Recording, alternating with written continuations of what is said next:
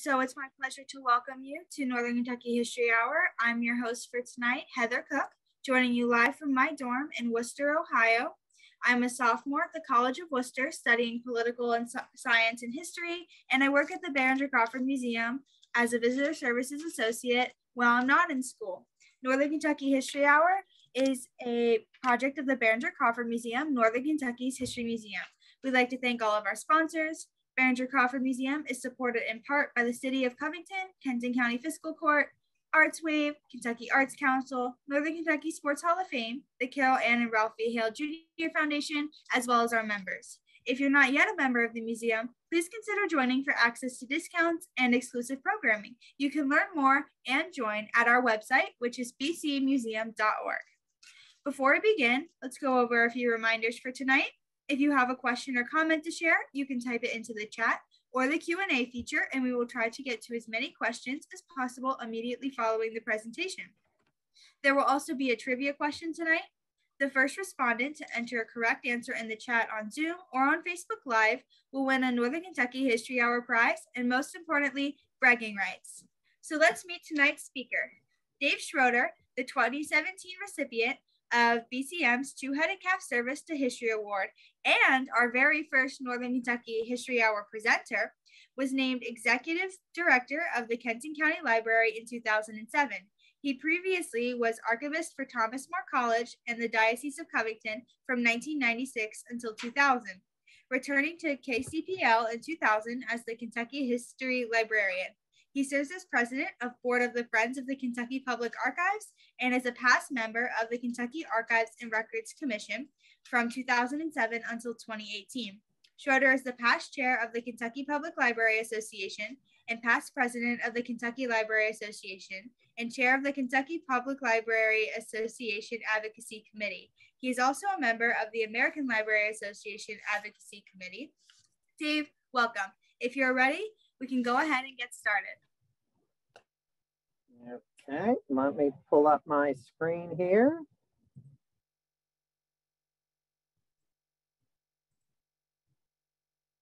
Can you see it? Yep, you're all good. Okay. So some of you have probably heard me speak on this topic before. It's my most requested presentation throughout the year, and sometimes it's interesting how many people, I'm surprised how many people still don't know about it because I've been spreading the word for so long. But it's dear to my heart because I grew up around here. You know, I grew up in the neighborhood where the park was located, and my parents grew up my father grew up not too far from there, and my grandparents actually went to dates here. So the park holds a lot of fond memories for me, or what was left of the park when I was a kid playing down in that area. And it always grabbed my attention as a budding historian. So it's something that I really do enjoy talking about. And I think it's a neat part of our history that people are always interested in. I thought today I would mix it up a little bit and talk a little bit as we go along about the craft of history as well. So how do historians work? I think it's important for people to understand how much goes into doing a proper history of anything, an organization, a place, an event, and how much work goes into that. So I'll be talking about sources as we go along as well. But let's just move on. So this is probably the best picture of the park. It's not crisp clear, but it's pretty clear. It gives you a nice kind of major outline of what the park looked like at its height. And we'll be talking about a lot of what you see in this picture as I go along. So, well, there we go. Oops, went one too many. Okay, so if we're looking at a map, this is an 1884 map of Northern Kentucky, particularly of northern Kenton County. This pink area here is the city of Covington.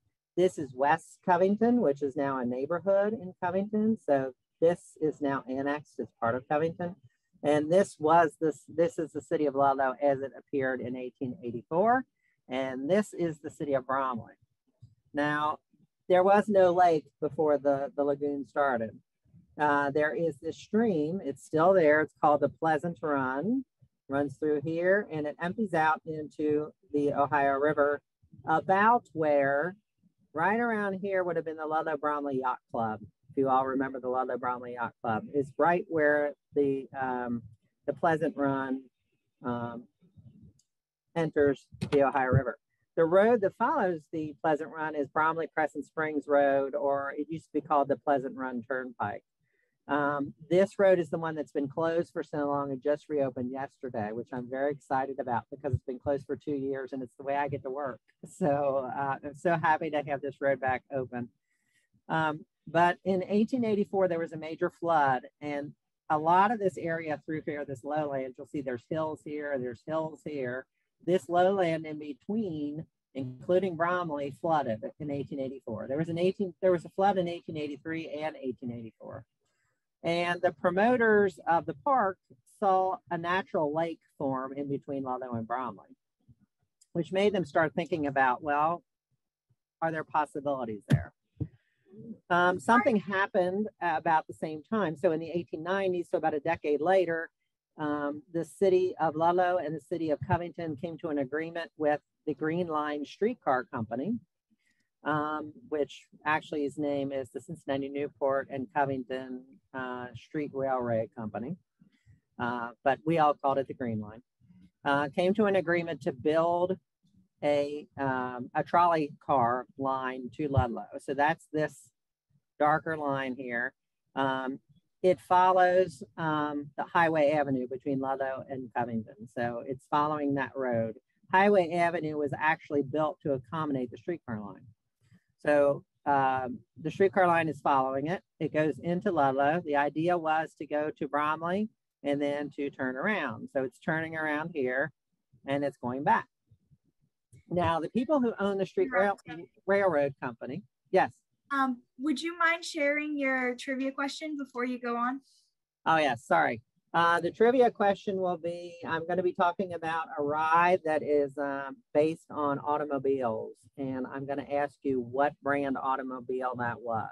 So be watching out for that. So the street railway was doing its thing. The people that owned it were looking for things for what they call the end of the line. So there were ends of the line in Bellevue and Dayton, and at the end of the line in Bellevue and Dayton was Tacoma Park and Manhattan Beach.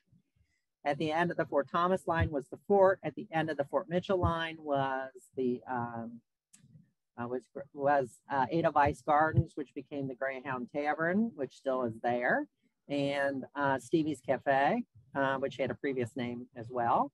And they were looking at the end of the Latonia line was the racetrack. So they were looking for something at the end of the line in Ludlow that would bring people not only, because streetcars were basically built to get people to work in Cincinnati and back. They were looking for things that would bring people to use the streetcar during the evenings and on weekends. And so they also were looking at those floods from the decade earlier and thought, we can build an artificial lake in between Ludlow and Bromley if we dam the Pleasant Run. So they built a dam in the 1890s, in 1894 actually, and they formed the lake. So that's how the lake comes about. And again, the backers of this project bought the property and developed the park. They were also the backers of the Green Line Streetcar Company. So this was a way of producing more money for the streetcar company and for its investors. So the grand opening is May 18th, 1895. Some of the initial rides included the boathouse, which is right here, the dance pavilion, which is here. It was one of the largest dance pavilions west of New York City. The scenic railroad, or the scenic railway, which is this right here, which is actually one of the early form of the roller coaster, which we'll talk about in a minute.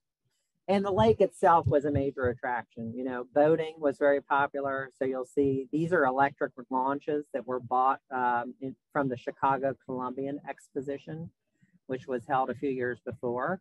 The operators of the lagoon bought these boats and had them shipped from Chicago to Ludlow. You also could get canoes. You could rent all kinds of boats. There was also a narrow bathing beach here that you could bathe, or you could, lay out on the sand or go into the water. The lake, depending on where you were, it could be as deep as 40 feet and as shallow as 3 or 4 feet. So depending on where you were, it was a fairly sizable lake, about 80 acres, and it contained 5 islands on it. It was a significant body of water. These are 2 of the earliest buildings. They were designed by John Boll, B-O-L-L, who was an architect from the city of Ludlow. He built St. Boniface Church, and his claim to fame is he designed the first Carnegie Library in Covington. So if you're familiar with the Carnegie Art Center, he was the architect for the Carnegie Art Center on Scott Street in Covington, which still stands and was our library's original home. He also designed these original buildings at the lagoon. This is the clubhouse. This massive building was built for $6,000 in 1895. This is the entry. So you can see the streetcar tracks here. So the streetcars pulled right up. There was a barn over here. They would pull into the barn. You would get off and you would pay an admissions fee. There was a very slight admissions fee. The way the parks ran in those days were that you paid per ride. So you paid a very small fee to get in. Anything else you wanted to do, you paid a fee to do that. So it wasn't like at Kings Island where you pay 1 fee to get in and then you can ride anything you want. You paid a very small fee, and then whatever you wanted to do, you paid another fee to do that. So you could pay the 3-cent fee to get in when it opened and then just walk around the lake or swim or do anything you wanted like that for free. If you wanted to ride the rides, it was extra. We'll talk about the clubhouse a little bit later. The clubhouse was used mainly, the first floor was mainly dining. So this was the major dining facility at the park. They had waiters, they had a full bar, and it was fine dining. And they also had these beautiful wraparound verandas, so they had wonderful views of the lake. And so this building was primarily used as fine dining, and I'll show you a little bit later where you could, the midway, where you could actually get other kinds of food as well. Here's some other things that were early on. Here's that boathouse I was talking to you about. So this is where you could rent boats. You can see all the canoes here. This is where you got on those electric launches to go out into onto the lake. Behind it is the theater. It's hard to see here in this picture, but this is the theater. It was originally a vaudeville theater, so it was live performances, and then later it became one of Northern Kentucky's first moving picture theater houses. So they were showing silent movies and then eventually the talkies. This was a very early theater in Northern Kentucky, and it was a great draw to the park. But the lake, though, was always a huge draw for the park. Think about it. It was usually only open during like April, maybe May through the end of the summer. And so it was a seasonal park. And it was open during the height of summer. No one had air conditioning during this time period. This is the late 1800s. And so people were looking for ways to keep cool. So going to a large body of water where you could go out onto the boats, where you could ride rides, where you could get into the water if you wanted to, was a great way to cool off in the summer months. This is that beach I was talking about. It's not much of a beach, but it is a little bit of a beach. I always think it's interesting to see how people dress. So, you know, these guys in full suits and their bowler hats. This young woman is wearing a dress down to below her knees, between her knees and ankles. The boys are actually wearing the wool bathing suits that they used to wear in the water. I told you I would talk a little bit about sources. Most of what we know about the early history of the park, we know from newspaper articles. So the newspaper, the Kentucky Post and the Kentucky Enquirer, and later on the Times Star, covered heavily everything that went on at the park. It was the largest amusement park in northern Kentucky, and really rivaled Coney Island for many, many years, and Chester Park, which was also in Cincinnati. So it was a major attraction. And many people came to the park, not only from northern Kentucky, across northern Kentucky, but also from Cincinnati. Significant parts of the crowd every night, every day were Cincinnati residents as well. So it had a broad appeal across the region. And so the newspapers covered the park very well. And the park also used the newspapers for advertisements. So whenever they opened a new ride, there was an article in the paper. There was something in the paper about what was happening at the lagoon. And almost every week there was an article about what was going on in amusements in northern Kentucky. So talking about theaters, vaudeville. The lagoon was covered heavily in those. So we have the Post, the Enquirer, and we have the Times Star that tell us a lot about the early days of the lagoon. We also have maps. I showed you those two earlier maps. There's other maps that exist too that show us the park, and so we've learned a lot from maps. We have also, well, I'll talk about that later. Here's another picture of the boathouse. Again, I love the way people are dressed. You know, at least the guys have taken their jackets off now for the most part. You can see the oarsmen here. So you could rent a boat and take it out on your own, or you could rent a boat and you could have an oarsman come with you, and you could just sit back. You and your friend, whoever that may be, could sit back in the boat and take a leisurely lap or two around the lake. This is one of those electric launches. It was originally made for the Columbian Exposition, which was the anniversary of Columbus' discovery of America. It was held in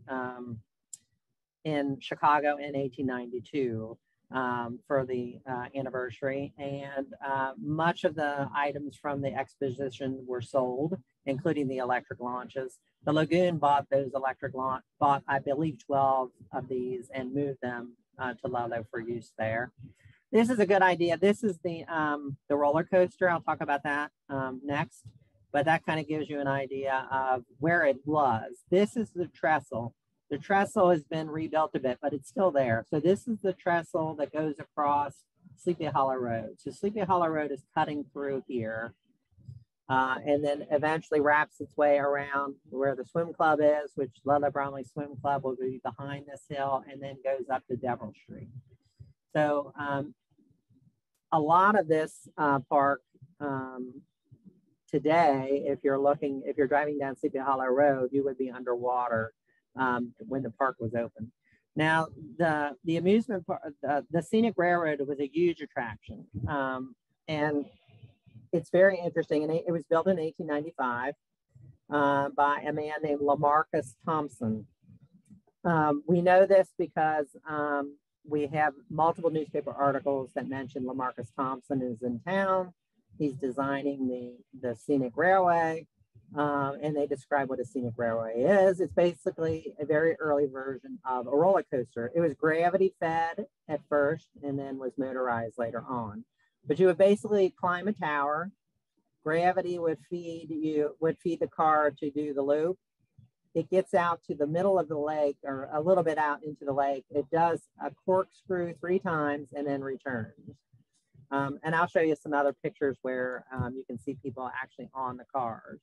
But Thompson, I just found the name in the newspaper. And so I did a quick Google search. I found him online on Google.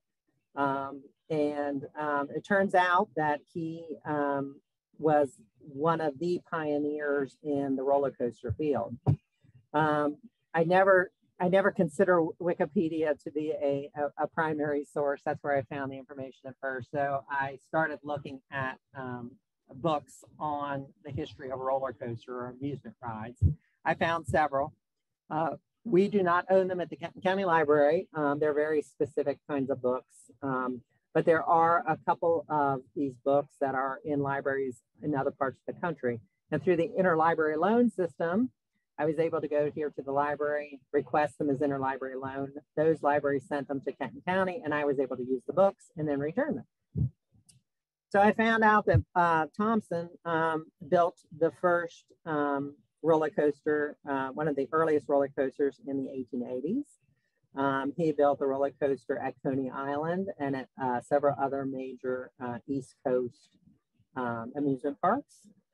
He was truly the pioneer of this kind of amusement ride.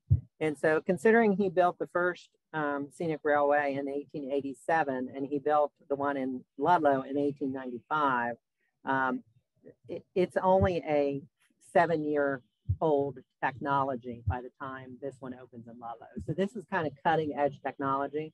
It was a cutting edge amusement ride. It was a huge draw to the park. People had never seen a ride like this before, and it was something they really wanted to experience. And it was the first one in our region. It was the first roller coaster in our region that we know of.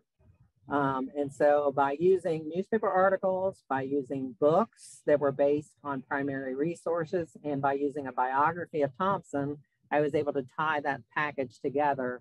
It was pretty exciting to see that, you know, not only did we have one of the earliest roller coasters in the country here in Northern Kentucky, but it was designed by the grandfather, the father of roller coaster technology. So another great thing to add to the history of the Lagoon. We will see throughout the history of the Lagoon, they were always using talent from across the country to bring in new attractions and to attract new people to the park. Here you can see people in the boat. You can see small children, the big brimmed hats. This woman's hat is huge. But again, you know, it's a different time. And I just love those snapshots of people out having fun in the summer and doing things that we see as very familiar to us. We would still do this today. The difference is we could go home to our air conditioning. They went home to a house that maybe was in the 90s in a crowded urban environment. So you can see the appeal of coming to a park like this. We also had one of the first merry-go-rounds in the area. This is a merry-go-round that was, again, bought at the Columbian Exposition, taken apart in Chicago and moved here. It was electric. You can see it actually there. They are advertising that it's an electric merry-go-round. This is the outside. But again, this is another big draw for the Lagoon was it had electricity very early on.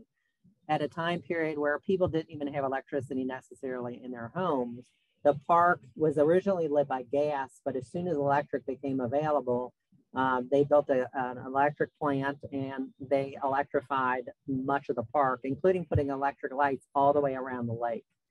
So that was another huge draw.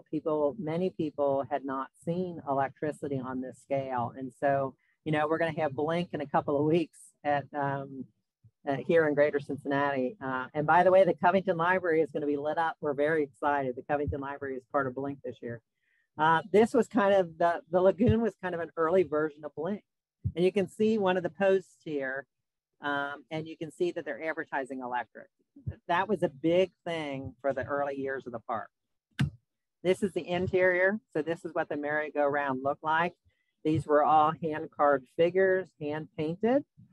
When the park closed, we assume this ride was taken down, dismantled, and sold. We do not know that for sure, and we've never been able to find out where it went, if it went in one piece or if the individual pieces were sold. A lot of times each figure was sold separately. Sometimes they were kept together. I would love to know what happened to the Ferris wheel here and if it still exists. It could be in some park somewhere in the United States that's still working. We just don't know. But you also can see, again, you can see the electric bulb here. So you can see the interior of the structure was electric. So again, light was a big attraction. This was a small railroad that circled the lake. So Ludlow was a huge railroad town with the Cincinnati Southern. Northern Kentucky in general relied heavily on the railroads. So again, a nice picture tying local history into the local economy. Again, the clothing, this woman here in the back with her bonnet on. This is a great view of the scenic railroad. So this is, you can see the tower would be here where you got on. Here's a car with people sitting on it. You can see that. It would go down, it would go into this structure. This is all built over the lake. It would do 3 corkscrews in here, shoot back out, and then return. So really nice shot of the scenic railroad. Very primitive to our standards of a roller coaster. But think about it, this was the first time people had seen a roller coaster probably in this region. And again, you'll see all these electric lights being strung that are surrounding the park. It must have been a real sight to pull up in the evening on a streetcar and see this beautiful lake from the top of the hill lit all the way around with all of the rides lit up. It would have been a spectacular sight for people of that time period. Another nice view of the scenic railroad with the trestle behind it. So this trestle is still here. This is that same trestle that goes over Sleepy Hollow Road. So if you're familiar with that, you know where I'm talking about. The baseball park, Carlisle Field, the small baseball park would be about right here. The trails now, the bicycle trails would go underneath here and go up into the hillside. So this is all very much still here. It just is no longer covered by water. This also, however, gives you a really nice look at, you know, the boats on the river. And again, you can see people actually riding the ride. So another beautiful view of the park. And, you know, when this was all green in the summer and you could see the blue of the water, you can imagine the appeal if it's 90 degrees outside and you're living in a tenement in Covington or Cincinnati or Newport, and you want to get out of the city and cool off. This was a way to do it, and it was a streetcar ride away. This was another another ride that was developed by a national figure. It's called the Shoot the Chutes. And basically there's a tower here. You go up into it. There are cars. You can see one here. It's really an early version of the log flume. So you would get into a car at the top. The car would be released. It would slide down the slide. There was a little bit of a dip here and it would flip up a little bit and then it would skid across the water. They would pull it back and then you would start all over again. This was built by Paul Boynton, B-O-Y-T-O-N. Again, his name is in the local newspapers that he was in town and he was developing a new ride. So again, I did my research on Paul Boynton.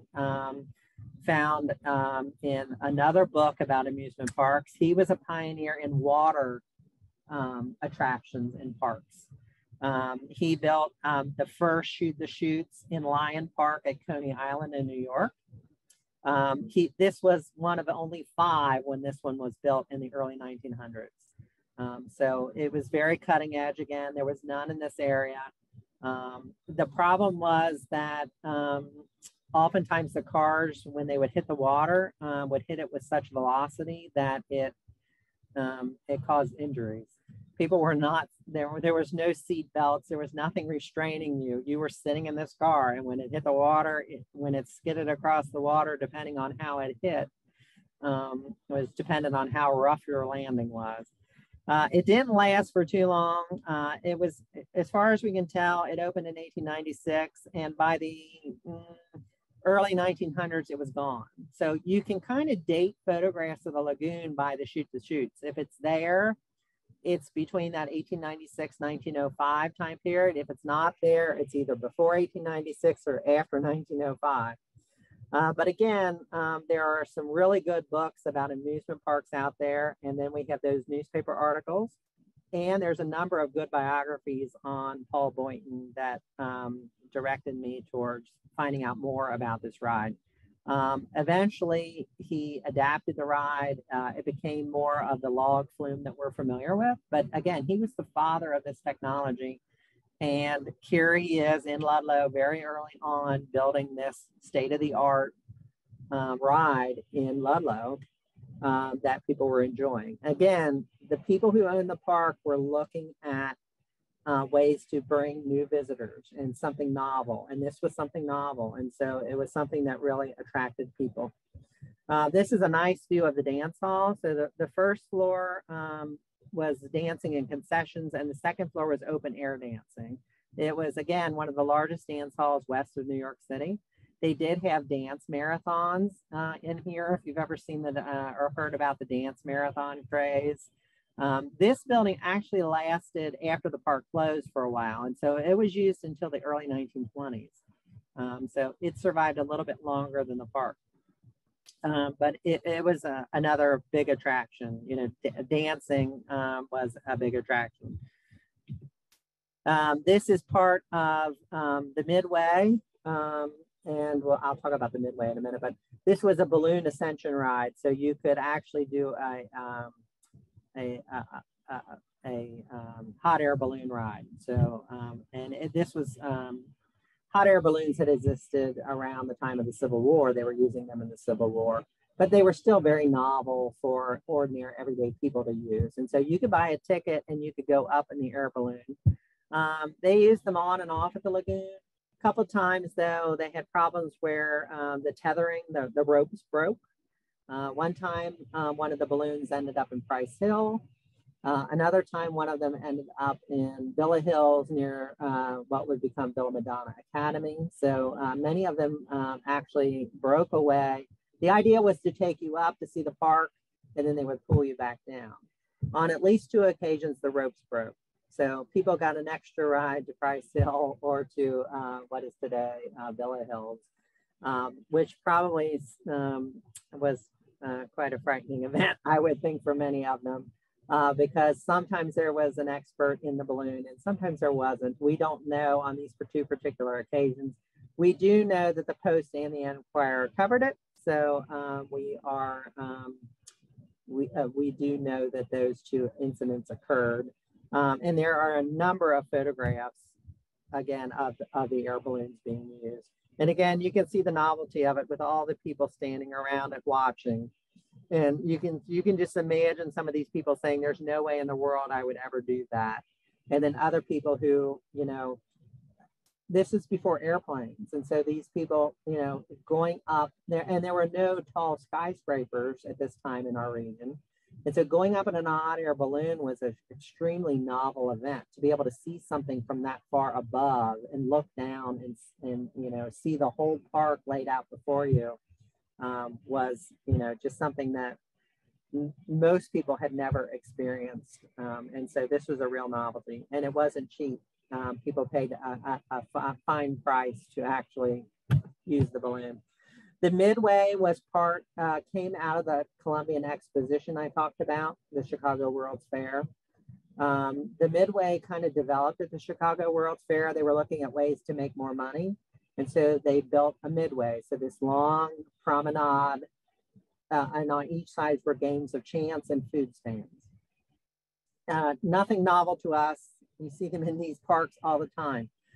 In the 1890s, though, and later, they were still fairly new. You know, you might have a food stand here or there, but this whole idea of walking down this promenade and be surrounded by games of chance and food booths was new. And so we do know that the founders of the Lagoon went to the Columbian Exposition because, again, newspaper accounts. They covered, the newspaper covered stories of the investors and their wives and families going to the Columbian Exposition. And so we have a list of those from the newspaper who went to the Columbian Exposition. And they were society people, and so they were covered in the newspaper. It was, you know, something that was in the society section of the Post and the Enquirer in those days. Here is a typical, a game that we're very familiar with. This is the ring toss. You can see the guys are holding rings on a stick. You would throw the rings. If you look really closely at this picture, though, it's interesting because you can see what they're throwing them at. These are all knives with the blades stuck into wood. And then you can see in the front, there's a couple of pistols. There's one here and one here, and there's one here. So if you get the ring over the pistol, either the handle or the muzzle, or if you got it over the handle of the knife, you won it. Today, can you imagine if you won a knife or a gun at an amusement park and you were given it and told, you know, when you leave, take it with you? What happened today? Simpler times, different times, but a very simple game that's still played today. You know, our great-grandparents, our grandparents were playing this 100 years ago. So just two examples, the waffle stand and the ring toss were part of that midway. And there were all kinds of activities that lined the midway. This is the automobile air ride that was put in 1909. It was an elevated track and it had Buick cars on it. So there were Buick touring cars that were bought specifically for this ride.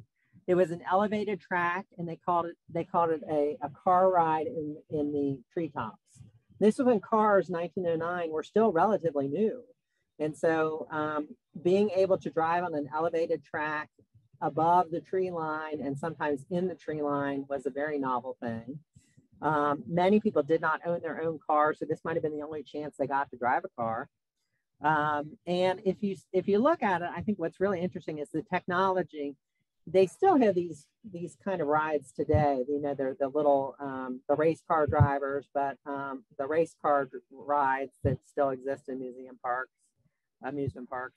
But there was the one at Kings Island for years that was the old touring cars like this one that they call in the old time. I forget what the ride was called, but it was these old kind of cars. But they're still working on the same basic technology. If you see, there is this rail that runs down the middle of the track. If you go into these rides today, you'll still see that rail. The rail is what's keeping the car on the track. So the car cannot get off the rail. So no matter how erratically you drive, you weren't able to drive it off the edge. This rail is keeping the car on the track. This was a very popular ride. It was built north of the park. This is actually in the neighborhood where I live today. So it's very possible that my house sits on this somewhere where this ride was. But again, very popular part of the park. And again, a way of using new technology, 1909, using cars to sell the park and to get more people to come to the park. And again, you were paying for each ride. So if you wanted to go on the Shoot the Chutes and you wanted to go on the Scenic Railroad and you wanted to go on the automobile air ride, you had to pay to go on each one. So each one of these attractions was making money on its own. The merry-go-round, if you wanted to go on that, you had to pay extra. So this is one of those Buick touring cars. And the interesting thing with a lot of the photographs that we have are women driving the cars. If you were lucky enough in this time period to own a car, it was typically the male that drove. At the amusement park, it was acceptable for women to drive as well. So a lot of times you'll see women in these old photos at the lagoon driving the car. And you can see, again, you can see the track clearly here down the middle of the road. And you can see there's an apparatus attached to the underside of the car that is going on that track and making sure the car is not deviating one way or the other. So it didn't matter how great of a driver you weren't going to go off the edge. But it was, again, a great attraction during that time period and was really cutting edge for its time. Although that car does not look cutting edge, but I think there'd be a lot of collectors right now who would love to have that car. You can see this is the elevated ride through here. So this was the entrance pavilion to get on the ride. The midway is running down here. This was another attraction, was called the Fair Japan. So there was the Japanese-Russian War in the early 1900s. So Japan and Russia went to war. Everybody assumed Russia was going to win. They were going to defeat the Japanese easily because the Japanese were uncultured and they were uncivilized people, according to people in the West. Well, the Japanese naval fleet actually defeated the Russian fleet, and the war lasted a very brief period of time, and actually the Japanese won. So everything Japanese in the United States and in the Western world became popular. It was very exotic. And so they built a pagoda They brought in women from Japan who served tea inside of it. They brought over Japanese decorations. They had jujitsu exhibits and exhibitions. So this was all things Japan. So this was a way of exposing the park goers to Japanese culture. And again, they were tying it into the current events of the day and bringing more people in. You know, Japan was the news. It was in the news constantly. People were fascinated with Japan. So why not bring, you know, a little bit of Japan to the park to make some money off of it? So that's what they're doing. You can see a car here on the track as well. These again, photographs are great pieces. You can see a car here too as well. Photographs are great ways of finding out about what's going on in history as well. So we use photographs as historians a lot. I can tell you when this, when the automobile ride was developed, it made front page news in the Kentucky Post. When Fair Japan opened, there was a full page ad taken out by the park. And the newspapers did a number of articles, stories while it was being constructed. They talked about who was coming over. They talked about, you know, what kind of food was going to be served. And so we have great details about all of these things from local newspapers. And there was a magazine that also ran stories on the lagoon, a national magazine that had stories about the lagoon in it. So we have multiple sources that that complement each other and tell the same story. So again, how historians do history, it's a lot of work. It's a lot of verifying your resources. It's a lot of making sure that you're just not relying on one resource, but you're finding two or three that say the same thing. But that's how history is done. And that's why we call it the craft of history. It is a craft, it's a talent. It's, you know, it's documenting a story and making sure you're being as accurate and true as possible. Here's just another really cool scene. This is a postcard. So there's these hand-tinted postcards that are just wonderful. There's dozens of them that are about the lagoon. You can see one of the electric launches here. You can see the shoot, so we can tell the time period, the dance hall. Here's the boathouse again. Here's the scenic railroad. You can see the trestle again. So just really great photographs that really kind of tell a story all their own. This was one of the more controversial developments at the lagoon. This is the, excuse me, I got a little ahead of myself on my notes. This is the Motordrome. It was built in 1913, and it was built for motorcycle racing. In the years before World War I, motorcycle racing became a huge sport, kind of like NASCAR is today. If you think of NASCAR today, they had a motorcycle circuit. So they were professional motorcycle racers who were going from city to city to compete and make money. There were purses. So it's kind of like a horse race or a NASCAR race today, but it was motorcycles. So the owners of the lagoon built their Motordrome. This is all wood construction, by the way. And you can see the track is pitched. So this is a wooden track, believe it or not. And it's a pitched track. And so the racers were moving up and down to gain more speed, to gain momentum, to pass one another. And then the seats surrounded the whole. So this is a saucer shape. It's a oval shaped track. The seats surrounded it, and you can see very vaguely right here and below, there is a wire mesh fence. So this wire mesh is what's separating the motorcycles from the seating. The other thing that is strange at this time, they were using a combination of lighting. So they had electric arc lighting, but they also had some gas fixtures around the racetrack because they did have races here at night. So you can see there's significant lighting around here. It was opened on July 30th of 1913. Actually, it was opened a little bit earlier. It was opened at the beginning of the season of 1913. On the day of August 30th, 1913, they had 5,000 people attending a race. It was called the Moose Sweepstakes. Moose as in the International Order of Moose. The International Order of Moose sponsored the race, came up with the purse. Odin Johnson, who was one of the circuit drivers, one of the most popular ones, he was from Salt Lake City. He traveled to Ludlow just to compete in this race. Again, these motorcycle race drivers were like celebrities. They were celebrities of the day. They were the Earl Earharts of their day. And so he came to Ludlow to participate in this race. Again, it was 5,000 people in attendance. It was supposed to be a 25-minute race, and there were 6 riders. Everything went pretty much as normal until the 12th lap, when Odin Johnson, it's believed his motorcycle blew a tire. His motorcycle flew into that mesh wire that we were talking about. So this mesh wire, the mesh wire held, so it did what it was supposed to do. Unfortunately, he hit into the mesh wire right underneath one of the gas lamps. The gas actually caught on fire, and lit gas was thrown into the stands. Now, again, this whole complex is built of wood.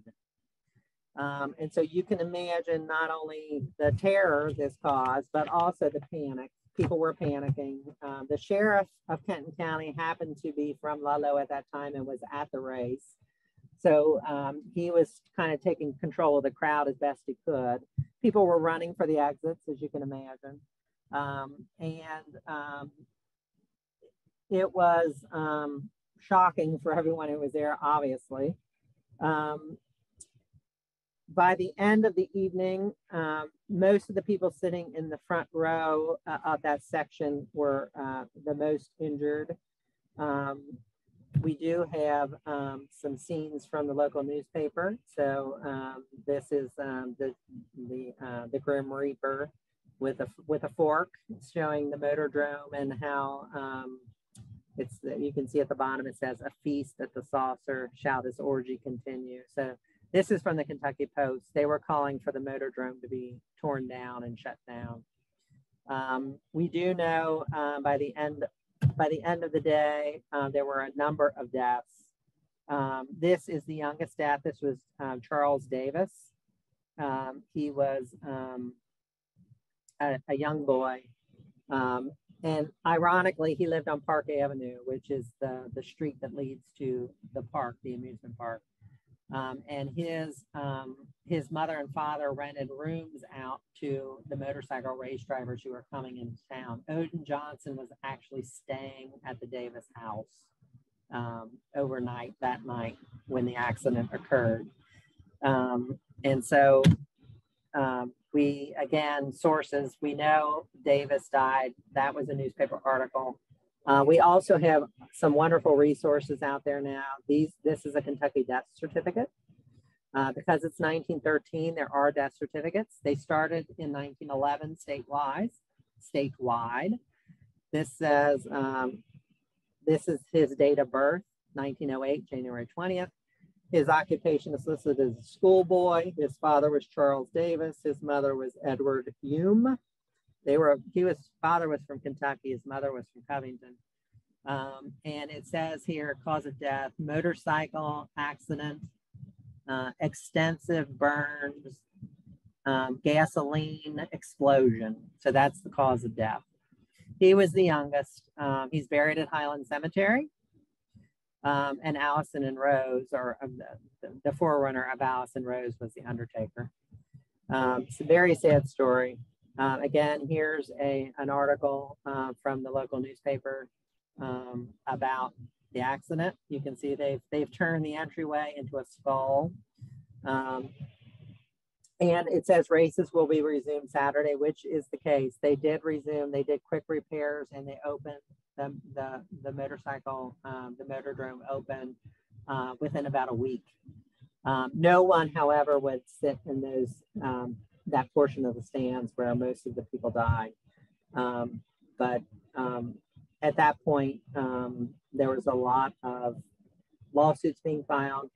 The motorcycle, the motordrome was not owned by the people who owned the park. It was owned by a separate company. And so the park had some liability, but the company also had liability. So it was a very complicated series of lawsuits. Eventually, there was over 10 deaths. We really don't know a total. We do have death certificates from that time period, but we also know that many people were taken by automobile or by car or streetcar to the local pharmacy. We know some were taken to St. Elizabeth Hospital. We do have the St. Elizabeth Hospital records for that time period here at the Kenton County Library as well. So we've been able to look at the original hospital records. We've been able to look at death certificates here at the library and pair them together. So I do have a most complete list as I could find.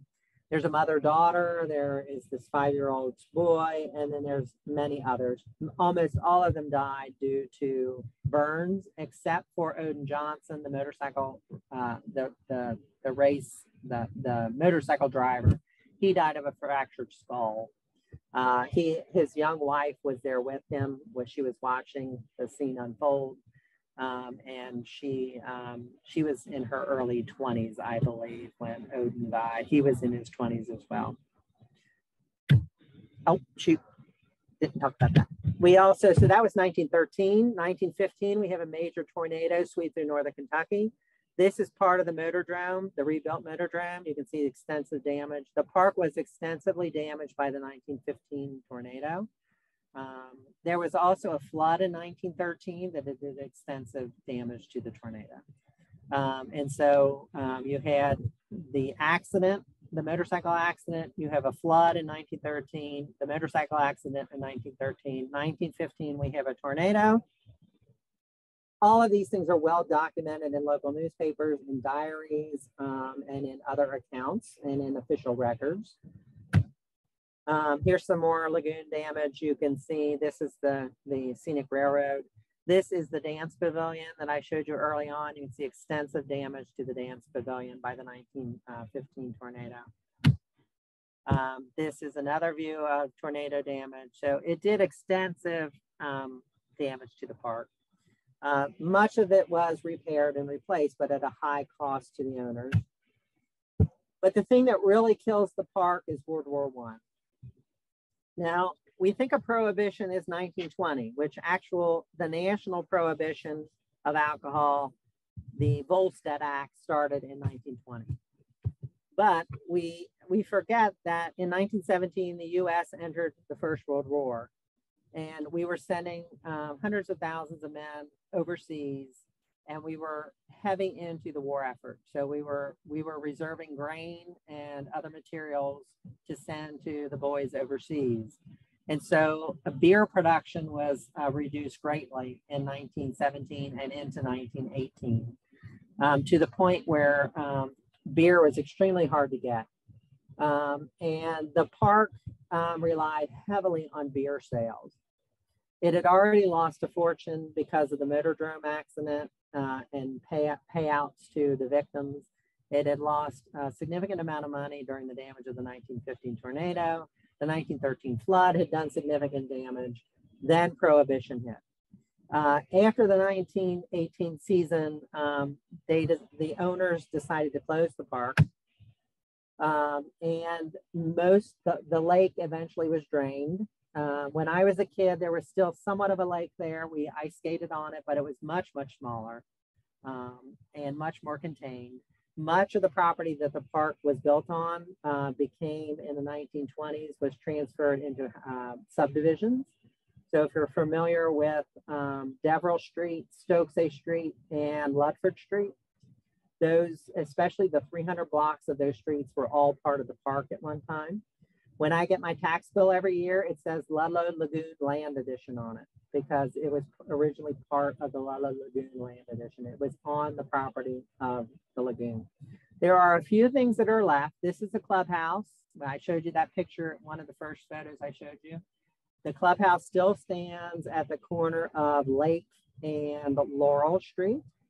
It is a private residence. When I was growing up, it had been divided up into apartments. It's now been bought, and it is it's been bought by one owner who has done an enormous amount of work on it. This building was in really bad shape for a while.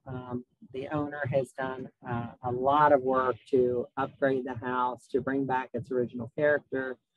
This is what would have been the part of the house that does not face the lake. So this would have been facing the opposite side of the lake.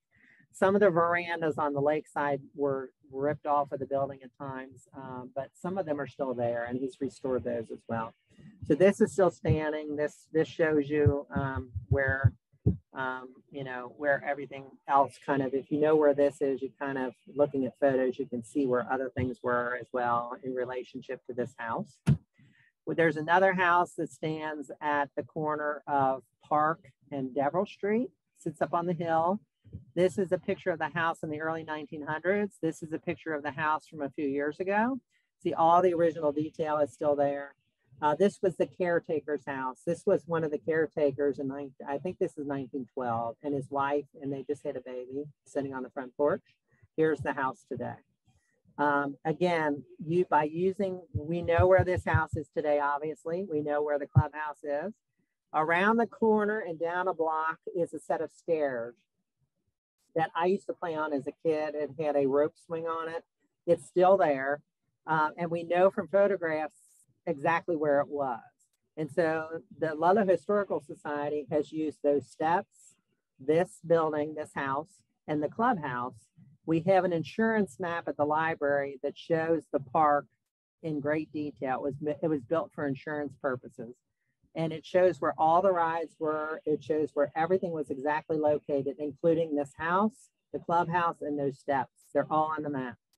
So they have overlaid that map onto a current GIS map, and we know exactly where everything was. This map is incredible. At first, we always thought that the park was much further west towards Bromley. We have found out by doing this triangulation with these three pieces of property, these two buildings and this set of stairs, that it actually was further east towards DeVue Park. And so that map is just fantastic. It's a really nice way of using mapping, GIS mapping, using historical artifacts, meaning these two houses and those set of stairs, using modern technology and existing structures to map out where everything used to be. So we have this wonderful map now that shows exactly where everything was. It's amazing. Here's the stairs. They're still there. They're buried in the woods.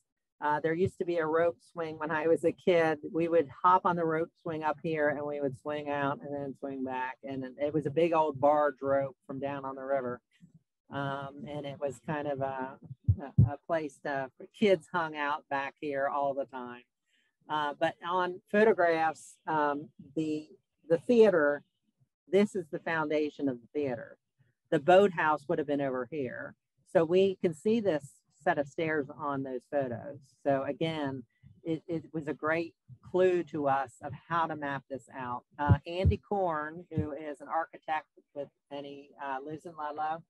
He is on the Ludlow Historical Society, used GSI mapping and this insurance map from the library to lay the two over and come up with this map, which is just fantastic. Here it is. So this is Carlisle Field. Here is current Sleepy Hollow Road, this black line here. And this is Deverell Street. This is the Ludlow Bromley Swim Club. So this is Deverell, this is Stokesay, this is Park, and this is Lake. So here is the clubhouse. Here is the caretaker house. And that little set of stairs is right here. So just by using those three things, using GSI mapping today and that insurance map, they were able to lay all of this over. You can see how large that lake is. All of this is filled in by at this point. None of this is lake anymore. And I don't remember the lake ever. The lake was never this far over when I was a kid. Now, when my dad was a kid, the lake was over to at least here, but the lake has been diminished greatly. Now it's just basically a stream that runs through here. The lake has pretty much been drained and has been filled in. But you can kind of see here, this is Carlisle baseball field. So when you're going down Sleepy Hollow Road, you can see the baseball field here. This is the Motordrome. So this is where that accident happened, where the 10+ people were killed. This is the scenic railroad, the dance hall. This is the amphitheater and the theater, the boathouse. Here's the aerial ride. This is the midway running through here. So again, using this technology, historians can also tell a story. And because the insurance map also, and the GSI map in particular, also shows elevations, we can tell you exactly, you know, this sat on a plane on the side of the lake, and you can see how the lake actually sat lower, and there was an upper park up here, and then there's a lower park down here where most of the rides were. So I am going to quit sharing my screen and open up for questions. Yeah. Before we start the questions, would you mind going over the trivia question and answer again? We did have a winner. That was Kevin Cottle. So congrats to him. So the question was, what was the model or the make of the automobiles on the automobile aerial ride? And it was Buick. They were Buick touring cars, and they were purchased in 1909. And they were used until the park closed in 1918. I would love to find out where there were 4 of them. I would love to find out where those came to. But congratulations, whoever won the prize. Okay, and we can go ahead and get into the questions. We do have quite a few. So we'll start off with, did the theater have a different name, or was it called the Lagoon Theater? It was just called the Lagoon Theater, so it did not have a specific name. We do have one photograph of the interior of it, but we only know of one. So the second question was, when was the Shooting Star built? The Chutes was built in hold on a second, let me make sure.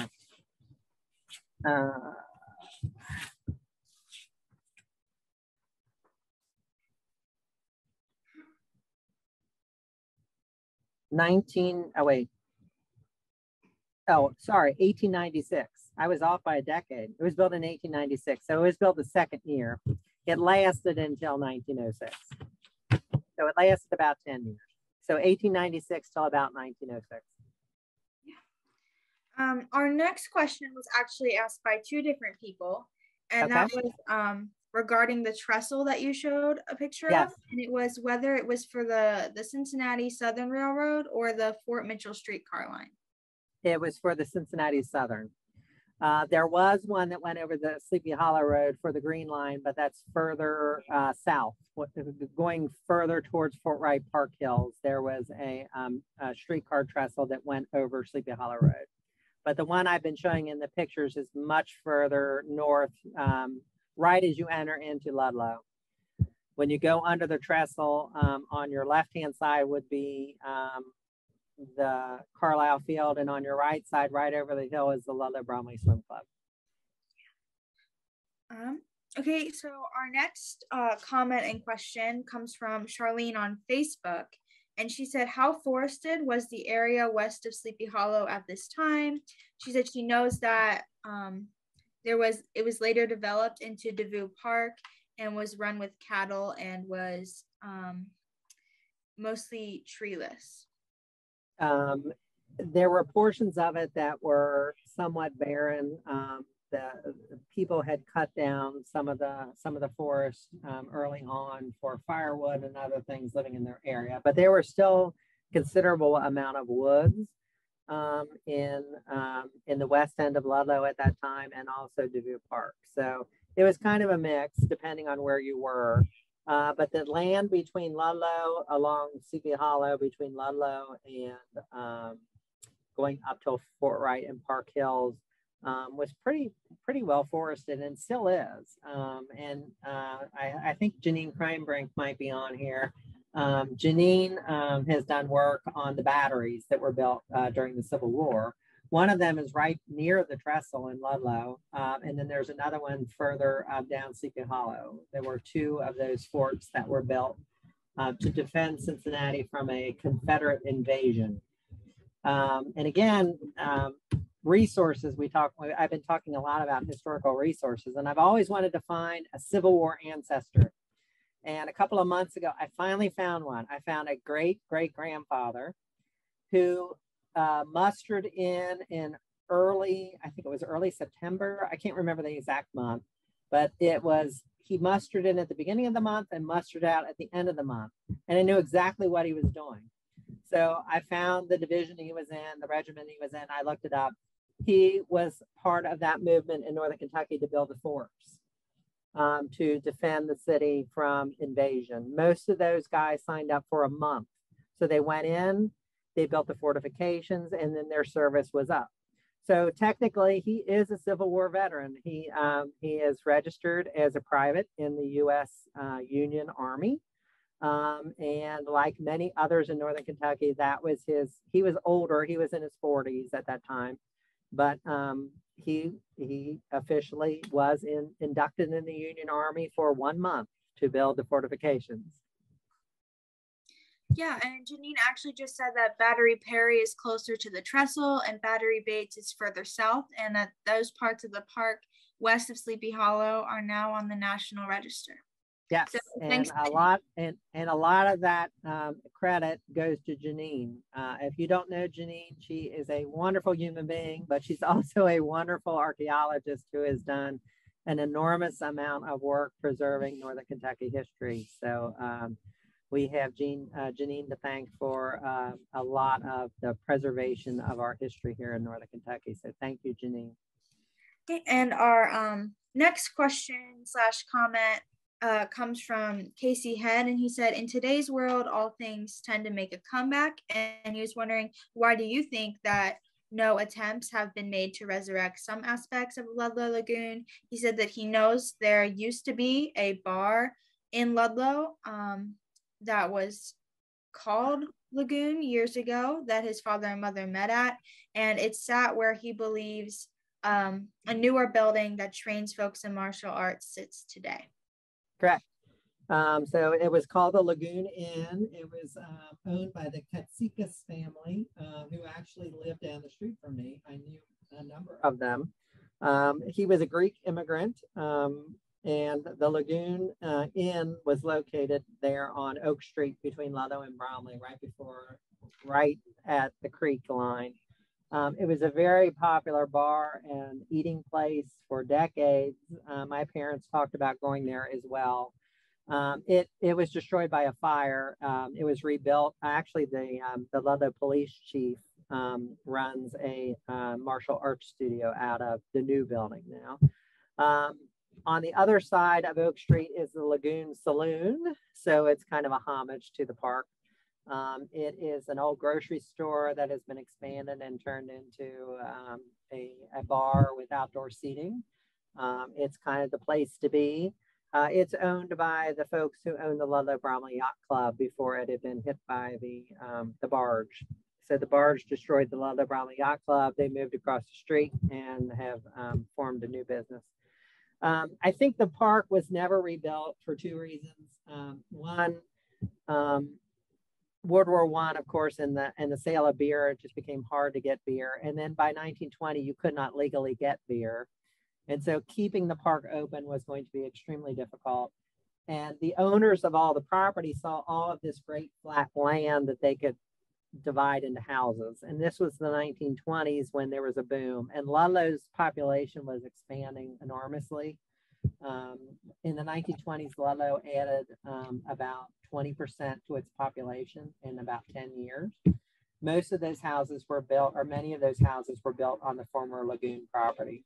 So the property became more valuable to be subdivided into homes than it did as an amusement park.